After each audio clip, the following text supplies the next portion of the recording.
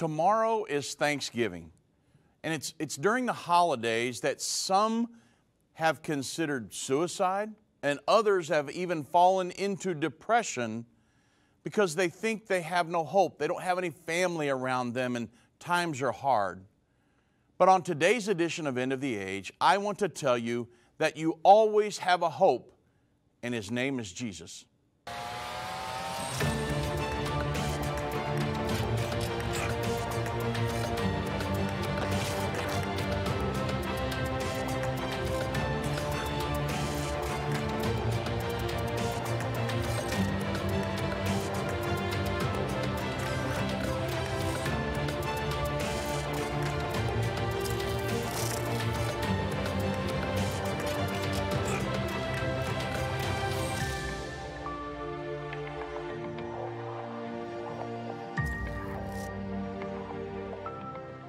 Well, good afternoon, everybody. My name's Dave Robbins, and I'm with Endtime Ministries, and I thank you for joining me on this edition of End of the Age. Now, if you look at the news, and you would think pretty much the sky is about to fall right now, right? Follow the nightly news. I mean, President Biden is a globalist seeking to implement socialism in the United States by redistributing our wealth, right? Regulations are increasing. Inflation is rising, which means gas prices are up. Food prices are up. We've got an open border, COVID-19 vaccine and mask mandates. The LGBTQ agenda is being pushed in every facet of society.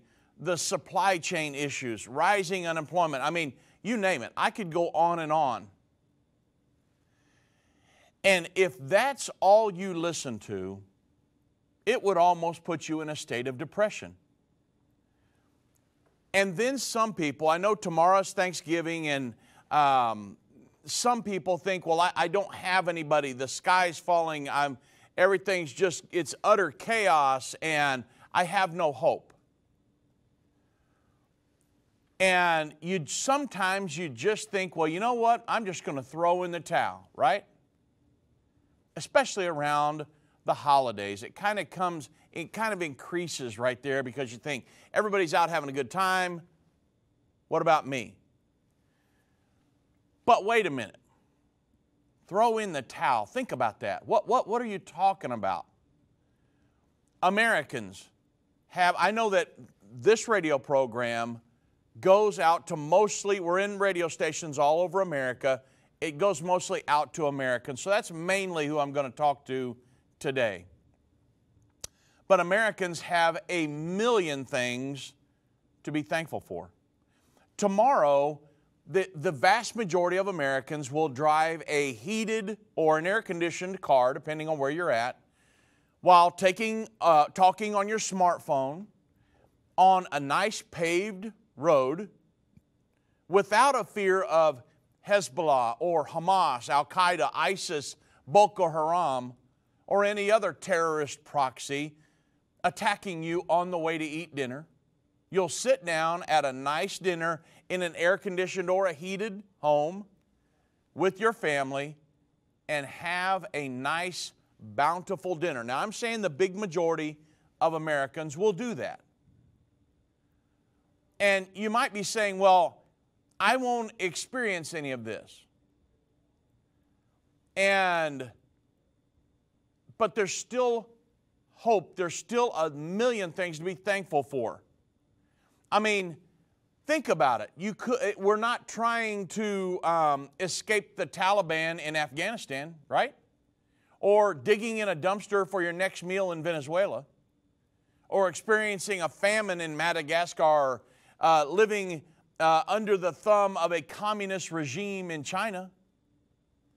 If you're living and breathing today, Americans have much to be thankful for. You say, but yeah, inflation, gas prices. Well, I understand all that. But still, a big majority of Americans live like kings compared to the rest of the world.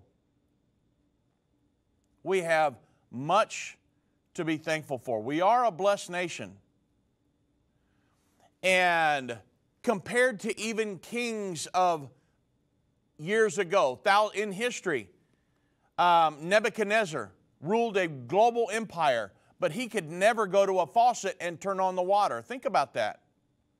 He could never go to a stove and turn it on and cook a pot of beans.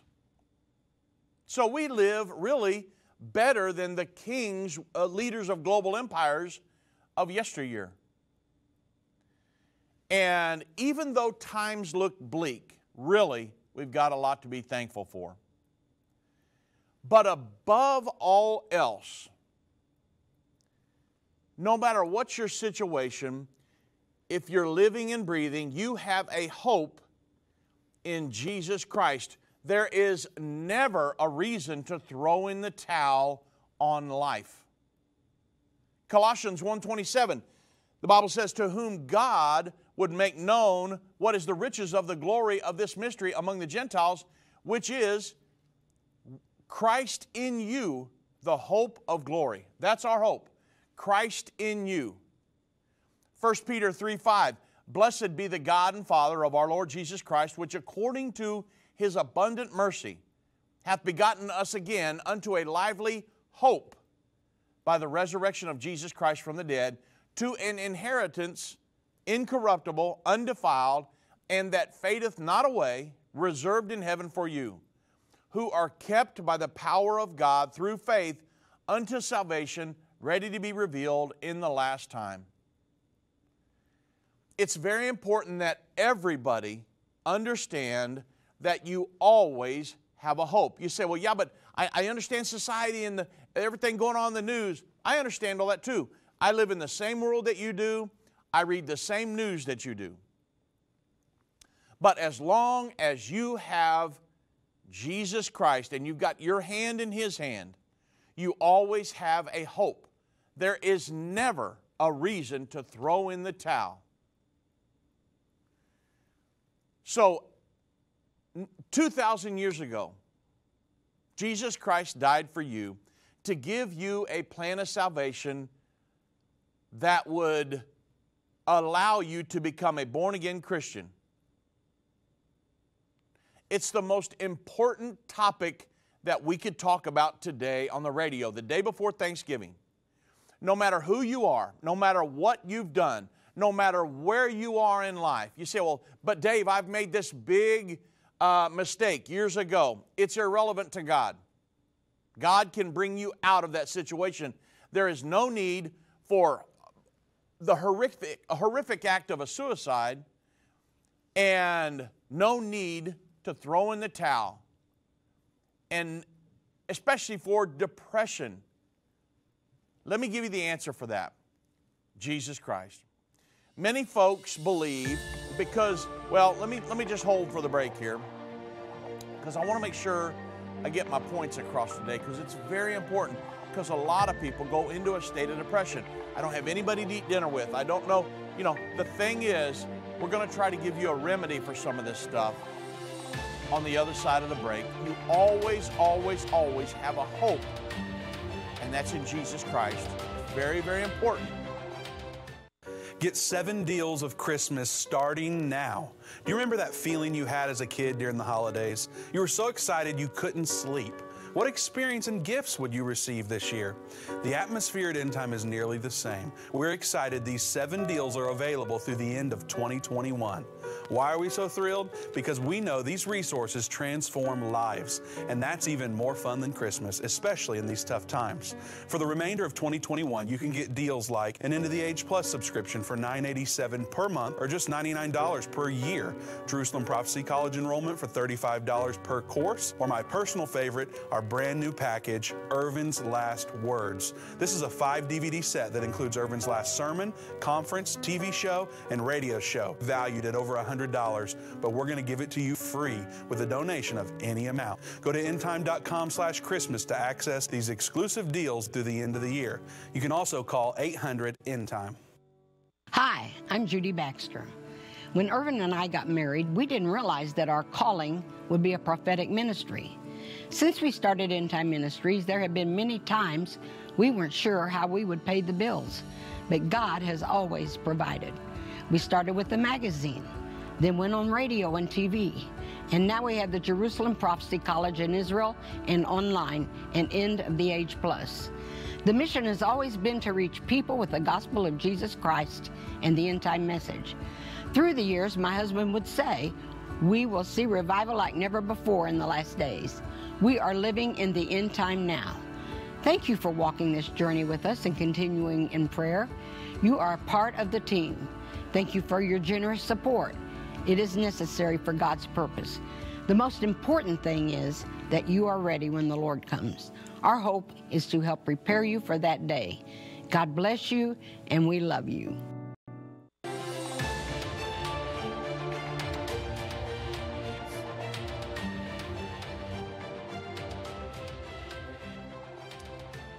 You know, everyone, we deal with all kinds of people here at End Time Ministries, and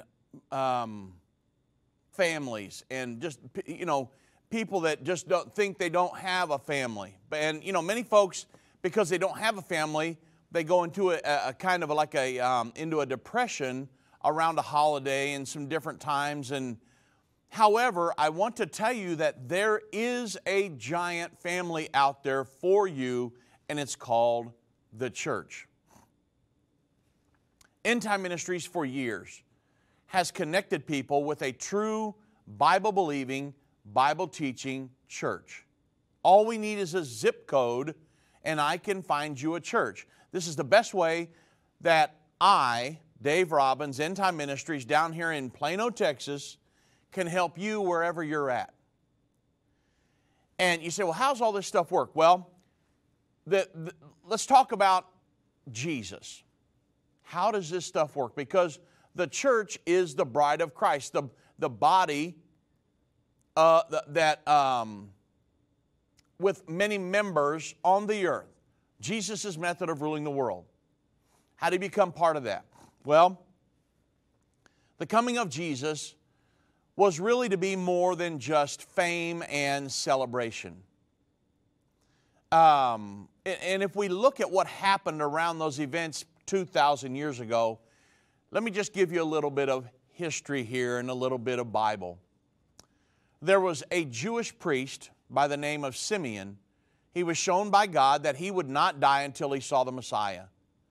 When Mary and Joseph brought the baby Jesus to the temple to present him unto the Lord, Simeon was there and realized who Jesus was, that he was the Messiah. The incident's recorded in Luke chapter 2, verse 34 and 35. The Bible says, and Simeon blessed them. He said unto Mary his mother, behold, this child is set for the fall and rising again of many in Israel, and for a sign which shall be spoken against. Yea, a sword shall pierce through thy soul also, that the thoughts of many hearts may be revealed.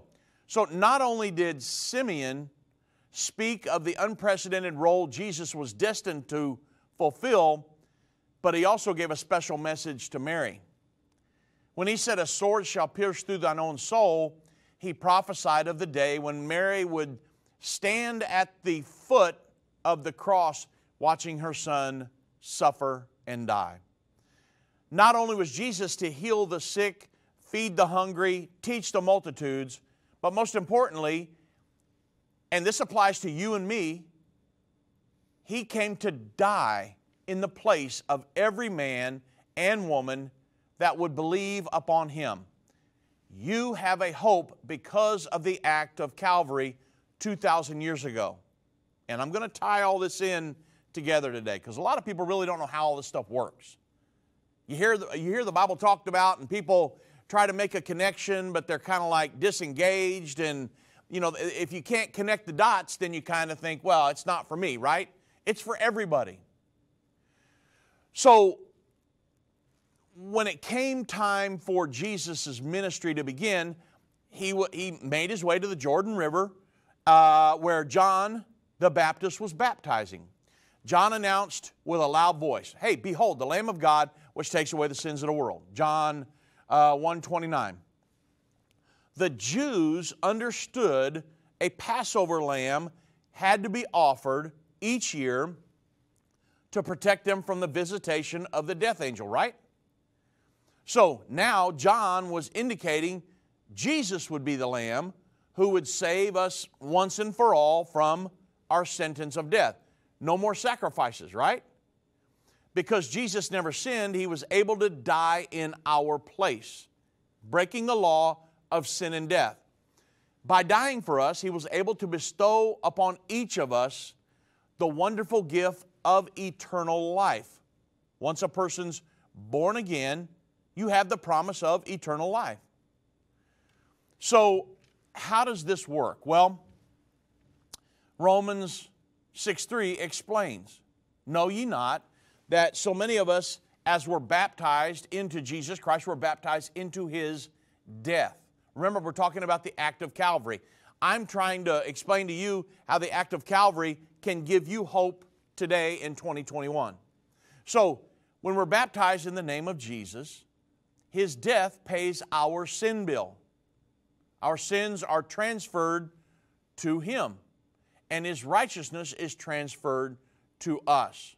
We don't owe the bill of sin, which is death, anymore, because He loved us, and we are given the gift of eternal life. And we now understand that Jesus did not come to this earth to become famous, nor did He come to be crowned a king.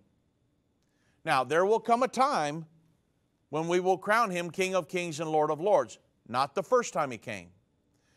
Jesus specifically came to die in our place so that we can live.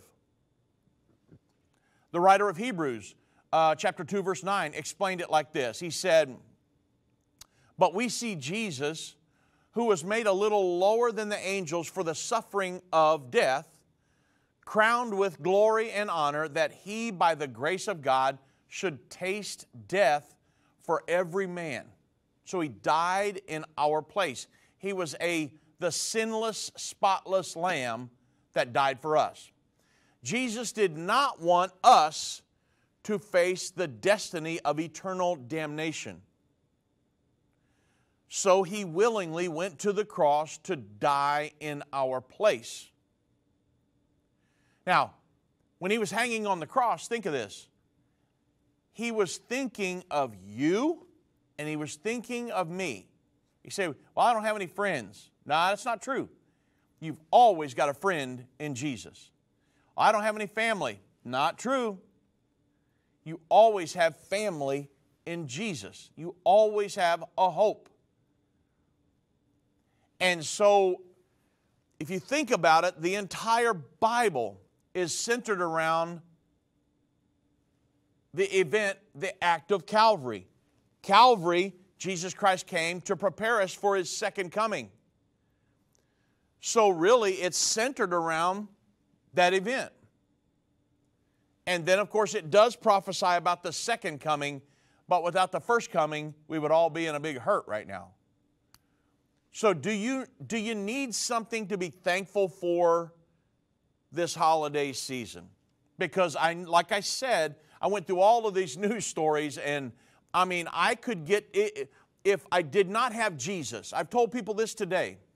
If I didn't have Jesus, it could be easy for me to go into a depressive state, because I live in the news every day. And if you just follow the news, the liberal news media, yes, it could seem like the sky is falling. But with Jesus, you have hope. Without Jesus, what do you hope in? Your bank account? That could be gone tomorrow. Your health? That could be gone tomorrow. Your job? That could be gone tomorrow. What do you hope in? Jesus Christ. Because He's the one that will take you through the tough times. Let me share a story with you that you can share with your loved ones. And I would think about this tomorrow. What am I thankful for? Yes, we're thankful for family, certainly. I'm thankful for the bountiful feast that many of us will have tomorrow. A big majority of Americans will have. Even if you went to McDonald's, you'd be eating. It's better than digging out of a dumpster down in Venezuela, right? I mean, think about that. We've got so much to be thankful for, even if you don't have this gigantic feast tomorrow. If you just run by McDonald's on the way home, you're still doing better than a lot of people around the world. A lot of people hope for a bowl of rice once a day. Or they're hoping to, like I say, dig through a dumpster, or, some people won't eat. And so you've always got a hope. You've always got something to be thankful for. So you think about it. Let's jump back 2,000 years ago when Judas agrees to pay to betray Jesus, or he agrees to be paid to betray Jesus. The Bible says, then one of the 12, called Judas Iscariot, went to the chief priest and he said, what are you willing to pay me if I deliver Jesus to you? They counted out to him 30 pieces of silver. You know the story. So from that time, he sought an opportunity to deliver Jesus to them. I mean, what a horrific story.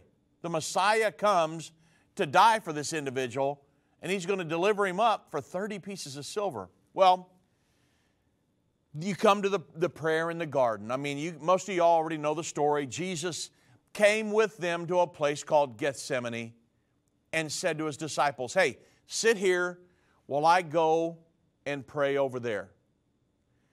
He took with him Peter and the two sons of Zebedee and began to be sorrowful and deeply distressed because he was facing the cross and he knew it. Then he said unto them, my soul is exceeding sorrowful, even to death. Stay here with me and watch. And then he went a little farther, fell on his face, and he prayed, said, O my Father, if it is possible, let this cup pass from me. Nevertheless, not as I will, but as you will. He was not talking about the death of the cross. He came to earth to die. He was talking about the cup of sin that he would drink for every human being. Then he came to his disciples and he found them sleeping. And he said, Peter, what? Could you not watch with me 1 hour? Watch and pray, lest you enter into temptation as well. The spirit indeed is willing, but the flesh is weak. So, a second time he went away and prayed. And he said, O my Father, if this cup cannot pass away from me unless I drink it, your will be done. Then he came and found his disciples asleep again because their eyes were heavy. It was late in the evening, and so he just let them sleep and went away. And he prayed a third time, and he said the same words. He said, then he came to his disciples, and he said unto them, are you still sleeping and resting? Behold, the hour is at hand, and the Son of Man is being betrayed into the hands of sinners. Rise, let us get going, and see, my betrayer is at hand. So, then, of course, you have the betrayal. I mean, the Bible says, and while he was still speaking, behold, Judas, one of the 12, with a great multitude, with swords and clubs, that came from the chief priests, elders, and the elders of the people. And now his betrayer had given them a sign saying, whoever I kiss, he's the one, seize him. So immediately he went up to Jesus and he said, hey, greetings, Rabbi. And he kissed him. Jesus said unto him, friend, why have you come? He knew exactly why he had come. Then they came and laid hands on Jesus and took him. And suddenly one of those who were with Jesus stretched out his hand, drew his sword, struck the servant of the high priest, and cut off his ear. Jesus said to him, hey, put up your sword, for all who take the sword will perish by the sword. Or do you think that I cannot now pray to my Father, and he will provide me with more than 12 legions of angels? How then could the Scriptures be fulfilled that it must happen thus? So, in that hour, Jesus said to the multitudes, have you come out as against a robber with swords and clubs to take me? I sat daily with you teaching in the temple, and you didn't seize me. But all that was done that the scriptures of the prophets might be fulfilled. Jesus was fulfilling prophecy, messianic prophecies, one right after another. Well, then all the disciples, they forsook him and fled. And those who laid hold on Jesus, led him away to Caiaphas, the high priest, where the scribes and the elders were assembled. But Peter followed him at a distance to the high priest's courtyard. And he went in, sat with the servants to see what was going to happen. Well, now the chief priests, the elders, and all the council, they sought false testimony against Jesus to put him to death because they couldn't find anything. So even though many of the false witnesses came forward, they couldn't find one thing that they could prosecute him for. But at last, 2 false witnesses came forward and said that I'm able to destroy the temple of God, or that, I'm able to destroy the temple of God and build it back in 3 days. And the high priest rose up around him and said, do you answer nothing? What is it that these men are testifying against you? But Jesus kept silent.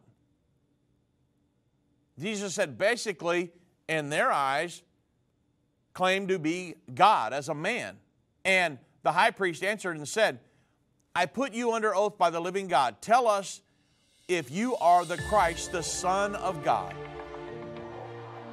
And so Jesus is really on trial for his life, right? But when he was on trial for his life, who do you think he was thinking of? Himself? No. He came to earth to die. He was thinking about you, and he was thinking about me. He came to die in our stead so that we could have a hope of eternal life. No matter what, you've got a hope. Whether it's a global pandemic, threat of war, or floundering economies, end-time events are happening around the world every day. How can you have peace in a world of such great uncertainty? With the Endtime magazine subscription, you can gain a deeper understanding of current events and its prophesied repercussions. Endtime magazine's exclusive content and prophetic insight allows you to understand where we are in the end time. It will give you peace when horrific news and events happen. When you subscribe today to Endtime magazine for 12 months for just $19.99, you can have hope for the future because you will understand what the Bible says about the time we are living in. You'll get access to exclusive articles like the Prophesied American-Israeli Alliance, Endtime Do's and Don'ts, and Could School Choice Save America? Subscribe for you or a friend right now. Go to endtime.com or call 1-800-ENDTIME. That's 1-800-ENDTIME. The symbols and prophecies within the book of Revelation have perplexed Christians and unbelievers around the world. In his final work, Revelation, The Unveiling of Jesus Christ Part 2, the late Irvin Baxter unlocks the mystery of the book of Revelation with in-depth analysis and commentary like you've never heard before. These comprehensive study tools, available for $299, will deepen your biblical understanding. Don't miss this special offer. Call 1-800-ENDTIME or go to endtime.com. If your station only carries the first 30 minutes of End of the Age, go to endtime.com and click the watch button to continue today's broadcast. You can also finish up later by clicking the archive button.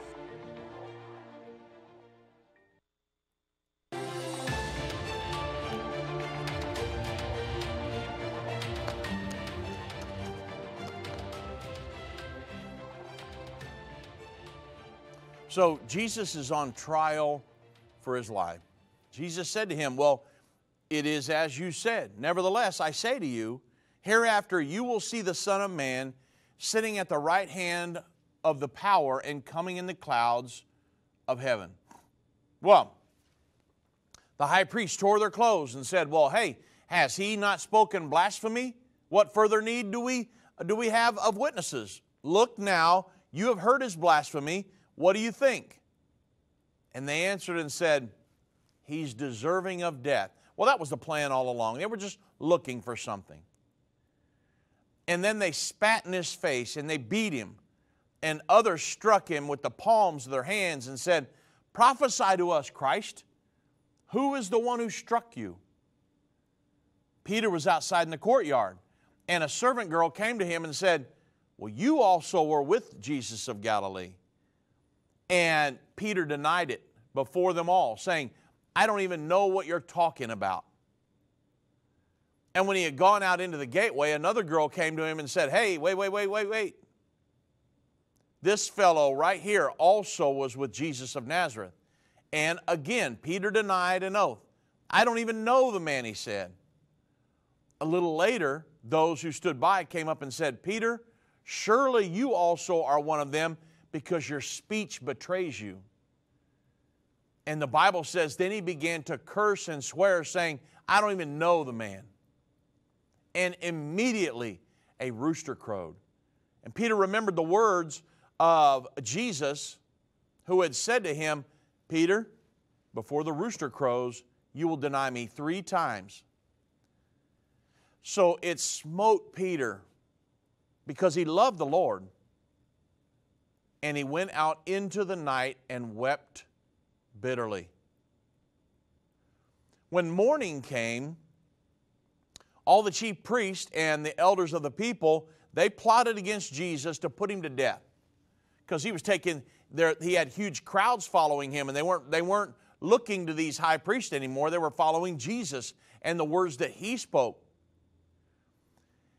And so when they had bound Jesus, they led him away and delivered him to Pontius Pilate, the governor. So now Jesus stands before the governor. And the governor asked him and said, well, hey, are you the king of the Jews? Jesus said to him, well, it is as you say. And while he was being accused by the chief priests and elders, he answered nothing. Then Pilate said to him, well, hey, do you not hear how many things these people are testifying against you? But he answered him not one word. And so that the governor was just marveled greatly. Normally people be arguing as for their life, but he just stood there. Now at the feast of the governor was accustomed to releasing to the multitude one prisoner whom they wished. And at the time, they had a notorious prisoner called Barabbas. Therefore, when they had gathered together, Pilate said to them, well, whom do you want me to release to you? Barabbas, who's this horrible individual in society, or this Jesus, who I can't even really find anything wrong with, who is called Christ? For he knew that they had handed him over because of envy. Pilate knew what was going on. And while he was sitting on the judgment seat, his wife come to him and said, hey, don't have anything to do with this guy. I suffered many things today in a dream because of him. But the chief priests and elders persuaded the multitudes that they should ask for Barabbas and destroy Jesus. And the governor answered and said unto them, which of the two do you want me to release unto you? And they said, Barabbas. And Pilate said unto them, what then shall I do with this Jesus who is called Christ? And they said, let him be crucified. And the governor said, why? What has he done? What evil has he done? But they cried out all the more, and they said, look, let him be crucified. So while Pilate saw that he could not prevail at all, but rather that this tumult was rising, he took water, washed his hands before the multitude, and he said, look, I'm innocent of the blood of this guy. You guys see to it. And all the people answered and said, well, hey, then his blood be on us and our children. I mean, what a horrific statement, and what a damning statement that was. Well, he released Barabbas to them, and when he had scourged Jesus, he delivered him to be crucified. Well, then the soldiers of the governor took Jesus into the praetorium and gathered the whole garrison around him. And this is horrific. They stripped him, put a scarlet robe on him, and when they had twisted a crown of thorns, they put it on his head and gave him a reed in his right hand. And you know, they bowed the knee before him and they mocked him. He had never done anything to anybody. And they said, oh yeah, hail the King of the Jews. Ha, look at this guy. And then they spat on him. And they took the reed and they struck him on the head. And he had the crown of thorns on him. And when they had mocked him, they took the robe off of him, put his own clothes back on him, and led him away to be crucified. And as they came out of that, they found a man of Cyrene. Simon was his name. And they looked at him and they compelled him to bear Jesus' cross. And when they had come to a place called Golgotha, I've been there many times, what they consider to be a Golgotha, and that is to say the place of the skull. They gave him sour wine mingled with gall to drink, but when he had tasted it, he wouldn't drink of it. It was nasty. And then they crucified him and divided his garments, casting lots, that it might be fulfilled, which was spoken of by the prophet, they divided my garments among them, and for my clothing they cast lots. Jesus was fulfilling every single messianic prophecy given in the Old Testament. And they sat down and they kept watch over him there. And because he was in the process of dying now. And they put over his head the accusation that was written against him. This is Jesus, the King of the Jews. Well, the two robbers that were crucified with him, one on the right, the other on the left, and those who passed by blasphemed him, wagging their heads and saying, you who destroy the temple and build it back in 3 days, save yourself. If you are the Son of God, come down off the cross. Well, of course, likewise, the chief priest, they also had to make their way down, and they mocked him and with the scribes and the elders, and they just laughed at him and pointed at him. Oh, he thought he was somebody. He had these big crowds. Now where's all the big crowds? Look at him now. He can't even pull himself down off a cross. He actually claimed to be the Messiah. Remember the woman at the well? But now look at him. He can't even save himself. He's such a joke. He saved others, raised people from the dead, did all these many mighty miracles, but he can't even save himself. If he is the King of Israel, let him come down off that cross and we'll believe him. He trusted in God. Let him deliver him now. If it will have him. Because he said, I am the Son of God. Even the robbers who were crucified with him reviled him with the same thing. Well, now, from the 6th hour until the 9th hour, there was darkness over all the land. And about the 9th hour, Jesus cried out with a loud voice, and he said, Eli, Eli, lama sabachthani. That is, my God, why hast thou forsaken me? When he had drank the cup of sin, he felt the God-forsaken feeling of every sinner, every murderer, every adulterer, every pedophile. Some of those who stood there, when they heard that, they said, this man is calling for Elijah. Well, immediately, one of them ran and took a sponge, filled it with sour wine, and put it on a reed and offered it to him to drink. And the rest said, let him alone. Let us see if Elijah will come to save him. And Jesus cried out with a loud voice and yielded up his spirit. Well, then behold, of course, the veil of the temple was torn in two from top to bottom. And the earth quaked, and the rocks were split, and the graves were opened. And many bodies of the saints who fell asleep were raised from the dead and came out of their graves after his resurrection. And they went into the holy city and appeared to many.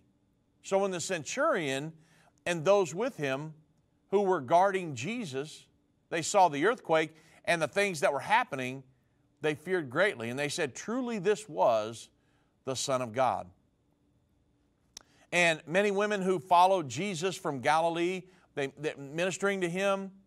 They were there looking from afar off. Amongst them was Mary Magdalene, and also Mary, the mother of James, and Joseph, and the mother of Zebedee's sons.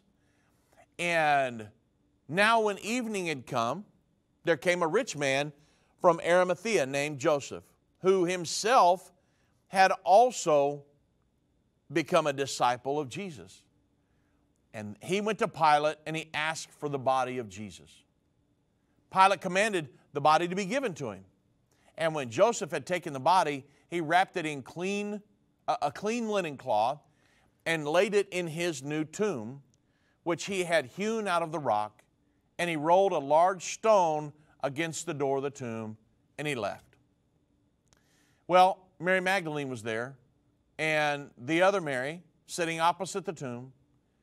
And on the next day, which followed the day of preparation, the chief priests and the Pharisees gathered together to Pilate and said, "Hey, sir, we remember that he was still alive, how that deceiver, after the 3 days, he said that after 3 days I will rise."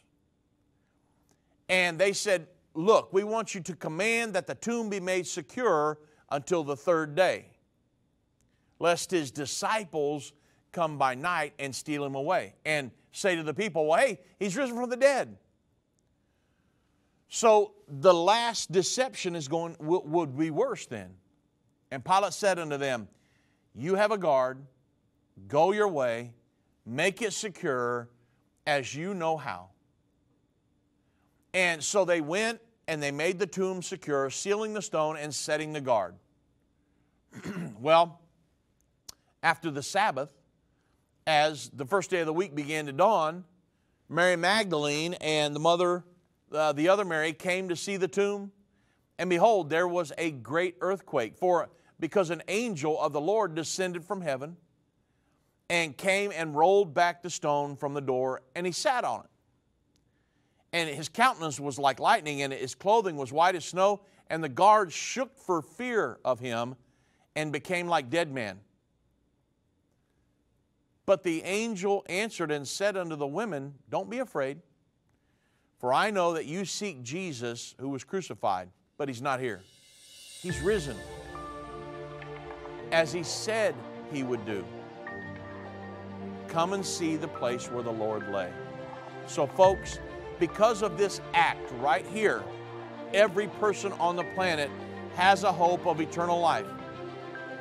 There's no one without hope.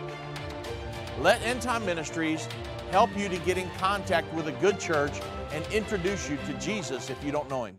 I've been part of the Endtime family from the beginning over 30 years ago when my parents, Irvin and Judy Baxter, began ministry from the recliner in our living room. My name is Jana Robbins. I have the pleasure of connecting with our incredible partners every day. Endtime is a small nonprofit that runs a high-traffic website, a daily TV and radio show, the Prophecy College in Jerusalem, and more. Although we have less than 30 team members, we are able to serve tens of millions of people each month. We survive on the goodness of God and donations averaging about $50. If everyone hearing this message gave $22, our financial needs would be met for the year. If you only give to one cause per month, please consider partnering with Endtime to help get the message of our soon-coming King out to the world. Call us at 1-800-ENDTIME to give today, or go to endtime.com to become a monthly or one-time partner.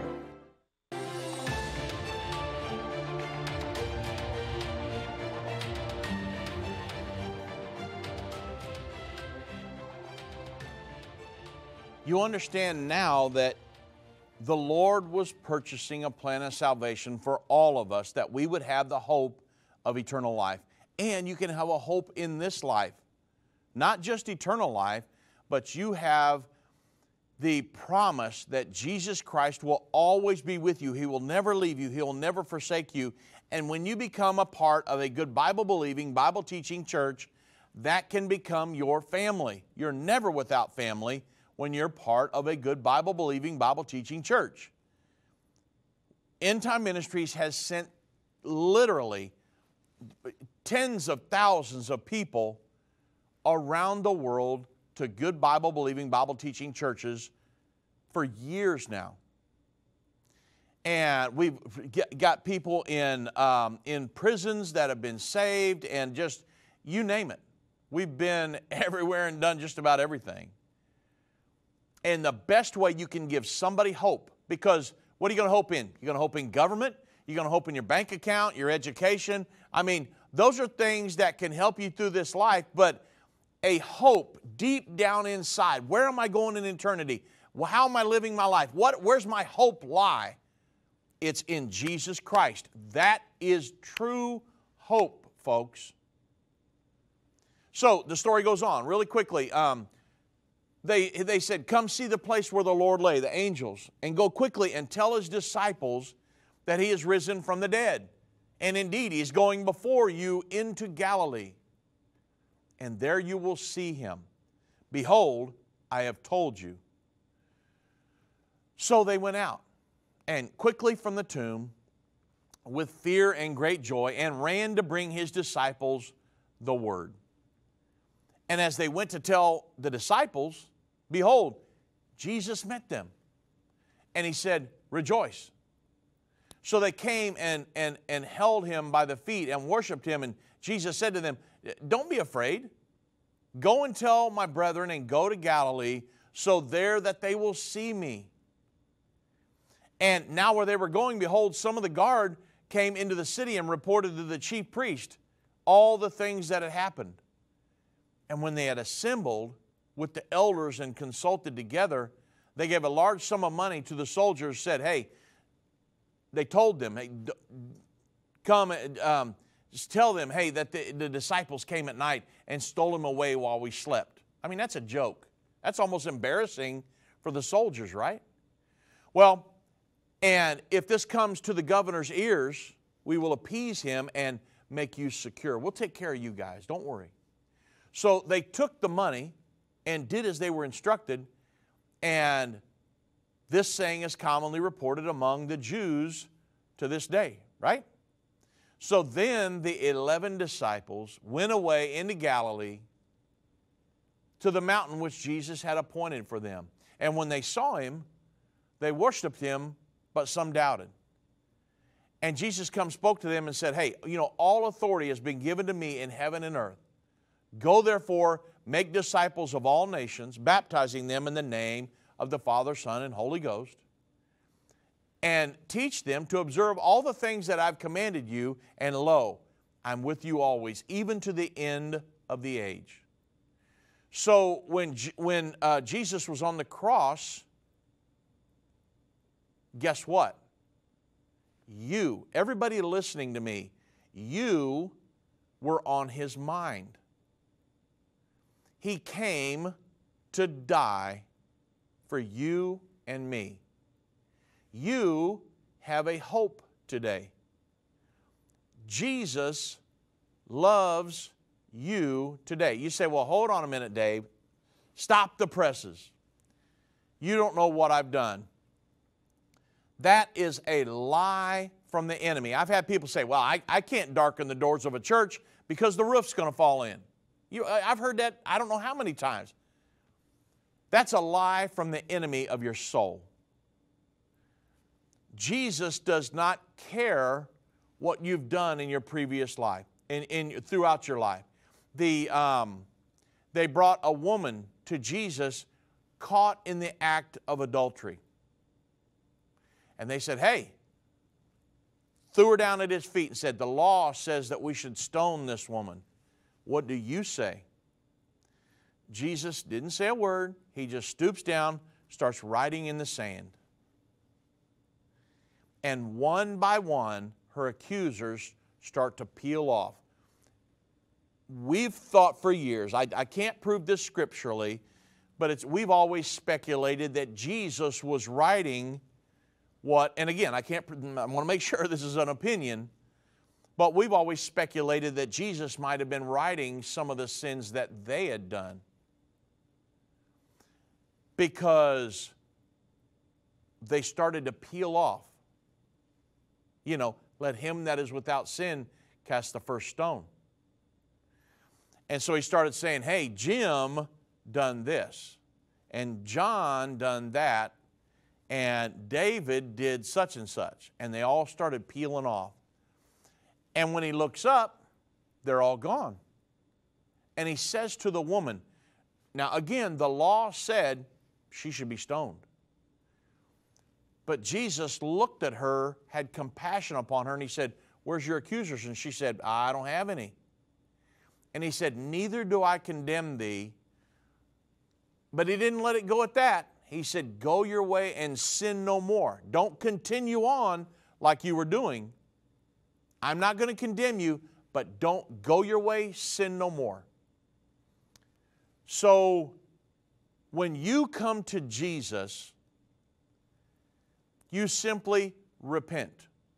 I've known people that have done some horrific things in their life, been members of gangs and did horrible acts of violence. I had a friend that murdered somebody. I actually have two friends that murdered somebody, but I've got one friend who came to the Lord. I mean, horrific acts in their past. Everything you can imagine, just about.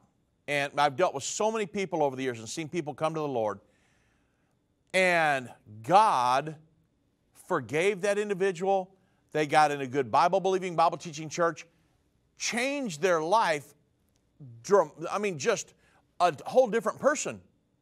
You say, but yeah, they committed X sin. Irrelevant. Jesus made them whole. And you say, but yeah, Dave, I'm a backslider. I knew the Lord. I received the Holy Ghost. I was baptized. I had been born again, but I walked away, and there's no way the Lord would take me back. That is a lie from the enemy of your soul. Don't be caught up in that lie. Say, I don't have any hope. That's not true. You have a hope today. Let me tell you something. Me, Dave Robbins, I was backslidden. Irvin Baxter was my father-in-law. And I backslid. Done horrible things. And guess what? God miraculously brought me back in church. He brought my wife back in church, put our marriage back together, and our marriage has never been better. We have a wonderful marriage today. I have the best wife that you can imagine. She's the perfect person for me. God picked the perfect one, but we almost ruined it. But God brought us back in church, gave us our marriage back, gave us a relationship with Him, and now we're walking straight forward, working in the kingdom of God. Don't ever let Satan tell you you do not have a hope. That is a lie from the enemy of your soul, folks. No matter what you've done, God will forgive it. The Bible says He is just to forgive you. It's a promise. But you've got to make a conscious decision. So, I told you this huge story today to let you know that all of that was done. The God of heaven came and robed Himself in flesh to die for you and me so we could have a hope in this life and eternally. That I've got a friend in Jesus. He loves me regardless of what I've done. Now, you become born again, you start living as a Christian. Turn away from your old life. Live a new life. That's what this thing's all about. And you can have a peace in your soul that will change your world. You say, well, what about all this chaos? And what about the government? And what about the Biden administration and all these things that are happening in America? I understand all that. I live in the same America that you do. But I've got a peace in my soul that God is giving me, that I've got a hope of eternal life, and I've got a hope here on this earth. If our hope was only in this life, yes, I would be miserable. But my hope is not in government. My hope is not in finances. My hope is not in my pedigree. My hope is not in the things that I possess. My hope is in Jesus Christ. He has never failed me, and He will never fail you. So you say, I'm without hope. We're going into this holiday season, but I don't have any hope. That's a lie from the enemy. You say, but yeah, Dave, you don't know my situation. I've known many, many, many horrible situations. I mean, devastating situations that when they turned to the Lord would bring them peace that passes all understanding. The Lord could wrap His arms around somebody and comfort them. You say, well, how can you help me today, Dave? Let Endtime Ministries find you a church. Not all of you can move down here in Plano and be with us, okay? So let us find you a church that will introduce you to Jesus Christ in your town. Send us your zip code, drobbins@endtime.com, dnorvell@endtime.com. Myself, Doug Norvell. We've been, for years and years, we've been finding people, churches all over the world. Say, just in America. Nope. I've got in touch with missionaries all over the world. We've got a huge database that I can tap into to find you a church. There's only been a handful of people over all these years that I could not find them a church. There were some people that a good Bible-believing, Bible-teaching church was well over 100 to 150, maybe 200 miles from where they were located. And that was hard. But that's only been a handful of people in all of the tens of thousands that we've dealt with. So, like I said, the church is your family. At Calvary, Jesus purchased a plan of salvation so you and I could be with Him for eternity. You need something to be thankful for over the holidays? You say, well, I don't have anything. This life's treated me bad. Be thankful that God gave you an opportunity to be saved, and be a partaker of that. You need something to share with your family tomorrow. Well, everything that Jesus did on Calvary applies to you. He told Nicodemus, except a man's born again, he can't enter or see the kingdom of God. Be born again. Get in touch with a good Bible-believing, Bible-teaching church, and we can help you do that. Even over the holidays, email me. I'll reply tomorrow.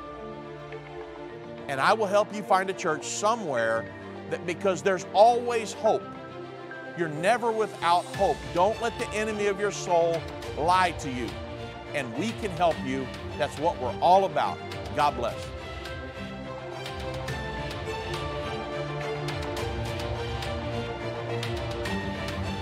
This has been End of the Age, brought to you by the faithful partners of Endtime Ministries. If you're not currently a partner with Endtime Ministries, or if you would like more information, we invite you to call us at 1-800-ENDTIME. That's 1-800-363-8463, or visit us online at endtime.com. Thank you for watching. If you liked this video, subscribe to our YouTube channel and like our Facebook page.